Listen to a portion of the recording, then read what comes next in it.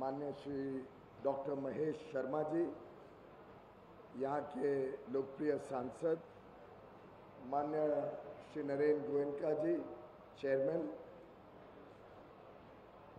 माननीय शक्तिवेल जी, फियो के अध्यक्ष, सभी सम्मान्य महानुभाव,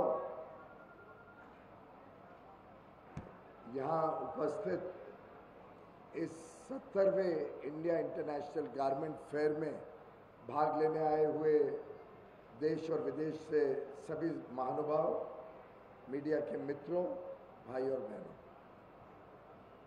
बहुत आनंद आता है जब सुनते हैं कि इतने वर्षों से इस संस्था ने देश की सेवा की है, हमारे उद्योग की सेवा की है, भारत का नाम रोशन किया है, भारत का नाम देश और विदेश पूरे विश्व में प्रसिद्ध किया, और जो करोड़ों लोगों को इस क्षेत्र में काम के अवसर, नौकरी के अवसर, चाहे वो डायरेक्ट मैन्युफैक्चरिंग में इन्वॉल्व हो, किसान हो, छोटे व्यापारी हो, जॉब वर्क करने वाले माइक्रो यूनिट्स हो, बहुत ही सूक्ष्म यूनिट्स हो, अलग अलग प्रकार से नए नौकरी के अवसर, नए रोजगार के अवसर, हमारे स्टार्टअप्स तो आज के दिन नए नए प्रोडक्ट्स और डिज़ाइंस को प्रसिद्ध कर रहे हैं। सस्टेनेबल टेक्सटाइल्स आज के दिन भारत का नाम विश्व में रोशन कर रहे हैं। आपने शायद देखा होगा, माननीय प्रधानमंत्री जी ने जिस दिन पार्लियामेंट में वो सूट पहना था, मोदी जैकेट पहना था, जिसमें सस्टेनेबल टेक्सटाइल्स का गारमेंट यूज करके बनाया गया था। वो भारत का काबिलियत को, भारत की जलवायु परिवर्तन के प्रति संवेदनशील चरित्र को पूरे विश्व के सामने दिखा दिया। It was a great demonstration of India's collective effort as a nation under Prime Minister Modi's guidance to look at sustainability from every aspect and look at the circular economy as the driving force of our fight against climate change. The world today has noticed how India is impacting the global effort to address this very, very significant challenge. In fact, you might have seen in this very successful visit to the United States of America, where Prime Minister Modi, while on a state visit, was given the highest honor and respect while he was speaking for the second time before the US Congress, and the only Indian leader to have ever spoken twice before the US Congress. He's joined the list of leaders like Nelson Mandela or Winston Churchill. There was also an element of fashion, climate change, and technology reflected in the lab-grown diamond that was presented to Ms. Jill Biden, the Honorable First Lady of America. That 7.5 carat diamond was grown in a lab in India. It has significantly a lower carbon footprint than the natural diamonds. 7.5 carat reflected 75 years of India's independence. The diamond also showed the increasing use of technology in India. The diamond also showed the collective resolve of 1.4 billion Indians to adopt the most modern technologies, yet maintain our tradition, our rich culture, our heritage, our history. और इस परिप्रेक्ष्य में भारत का जो वस्त्र उद्योग है, textile sector, उसने भारत का मान और सम्मान पूरे विश्व में बढ़ाया है। जो प्रधानमंत्री जी ने 5F की बात की थी, farm to fibre to factory to fashion to foreign, एक प्रकार से हमारे वस्त्र क्षेत्र के सभी स्टेक होल्डर्स ने इसको अपनाया है। सरकार ने भी 7 जो PM मित्र के पार्क्स मंजूरी दी है, उसमें भी तेजी से वृद्धि हो रही है और आगे आने वाले दिनों में मैं समझता हूं कि बड़े होलिस्टिक तरीके से, कॉम्प्रिहेंसिव तरीके से हम अलग अलग टेक्सटाइल के क्षेत्र को एक क्लस्टर में लाके, लॉजिस्टिक्स कॉस्ट घटा के, सब सुविधाएं नज़दीक हो, उसकी testing facilities, effluent treatment plant हो, फैशन और ब्रांडिंग की सुविधा हो, अच्छी पैकेजिंग की सुविधा हो, एक प्रकार से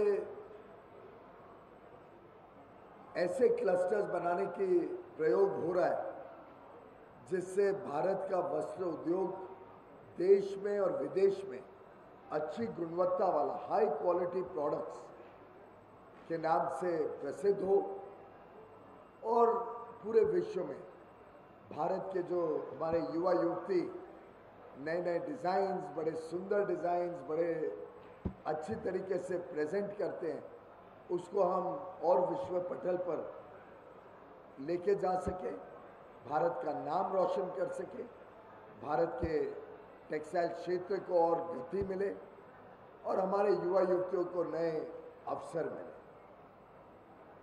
मैं थोड़ी अभी नरेंद्र गोयनका जी को शिकायत कर रहा था। मैं कह रहा था अब समय आ गया कि हमने विश्व स्तरीय, विश्व का सबसे बड़ा टेक्सटाइल एक्सपोजिशन बनाना चाहिए और वो इतना बड़ा होना चाहिए कि ग्रेटर नोएडा का ये प्रांगण, हमारा ITPO का पूरा प्रांगण और द्वारका में जो नया बन रहा है, ये तीनों पूरी तरीके से भर जाए और हम इसमें देश और विदेश सभी के लोगों को आमंत्रित करें। Truly make it a global exposition और ये कोशिश करें कि इससे बड़ा दुनिया में कोई एग्जीबिशन या एक्सपोजिशन या फेयर, ट्रेड फेयर ना भूतो ना भविष्य, इस प्रकार का एक बड़ा कल्पना करके तैयारी करें, प्लानिंग करें। ऑफ कोर्स आपने ज़रूर ये कहा कि इस चीज़ को हमें 1-2 साल लगेंगे, लेकिन आप जानते हो मेरे काम को, आप जानते हो प्रधानमंत्री नरेंद्र मोदी जी के काम करने के ढंग को। We don't have the luxury of time. The nation is on the move. The world has high expectations from all of us. Our countrymen and women deserve better. They deserve more. और अब मौका है, पूरा विश्व भारत की तरफ देख रहा है। हम भी अलग अलग फ्री ट्रेड एग्रीमेंट्स के माध्यम से आपको मार्केट एक्सेस, आपके लिए नई संभावनाएं खोलने के पीछे प्रतिबद्ध है। आज के दिन आप कल्पना करिए, छोटा सा वाणिज्य विभाग यूके के साथ कॉम्प्रिहेंसिव इकोनॉमिक पार्टनरशिप करने में जुटा हुआ है, कनाडा, कुछ मात्रा में इजराइल, 27 देश यूरोपियन यूनियन के भारत के साथ फ्री ट्रेड एग्रीमेंट करें, उसकी तेज गति से बातचीत चल रही है। अगले महीने जुलाई में अगला राउंड है जिसमें गुड्स एक्सचेंज होने वाला है और मेरी उम्मीद है कि टेक्सटाइल और हमारे फैशन इंडस्ट्री को उससे नए बाजार बड़े रूप में खुलेंगे।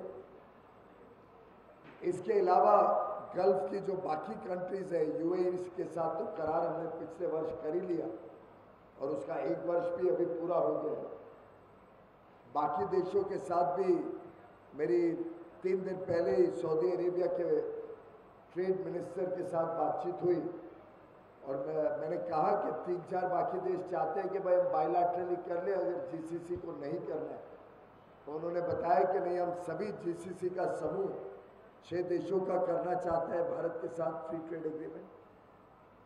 एफ्टा के देश यानी स्विट्जरलैंड, नॉर्वे, लिechtenstein और आइसलैंड, इन चारों देशों का समूह भी चाहता है कि हम जल्द से जल्द फ्री ट्रेड एग्रीमेंट लॉन्च करें, उनके साथ चर्चा लॉन्च करें। यहाँ तक कि पिछले हफ्ते पेरू के मिनिस्टर आए, उन्होंने भी कहा कि हम भी आपके साथ फ्री ट्रेड एग्रीमेंट करना चाहते हैं। मैंने कहा एक शर्त पे करेंगे, हमारे पास ज़्यादा समय नहीं है, हम भी बहुत व्यस्त हैं अलग अलग फ्री ट्रेड एग्रीमेंट में। अगर 90 दिन के अंदर स्टार्ट टू फिनिश आप खत्म करने के लिए तैयार हो तो मैं तैयार हूं कि हम फ्री ट्रेड एग्रीमेंट लॉन्च करें। ये नई सोच, ये उत्सुकता, ये तेज गति से काम करने का ढंग, यही तो बदलाव प्रधानमंत्री नरेंद्र मोदी जी की सरकार ने इस देश को दिया। पहले इंडस्ट्री कंप्लेन करती थी कि सरकार स्लो है। अब देखिए इस मंच को लेकर आप ही के मंच पे मैं कंप्लेन कर रहा हूं कि हमारा निजी क्षेत्र बहुत स्लो चल रहा है।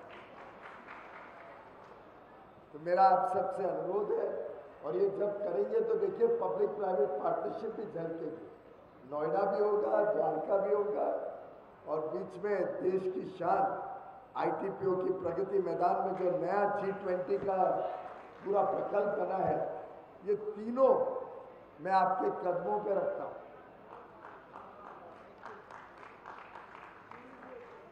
अब ये टेस्ट हमारे वस्त्र क्षेत्र का है और मैं सभी स्टेक होल्डर्स को आमंत्रित करता हूं कि हम इस चैलेंज को लें।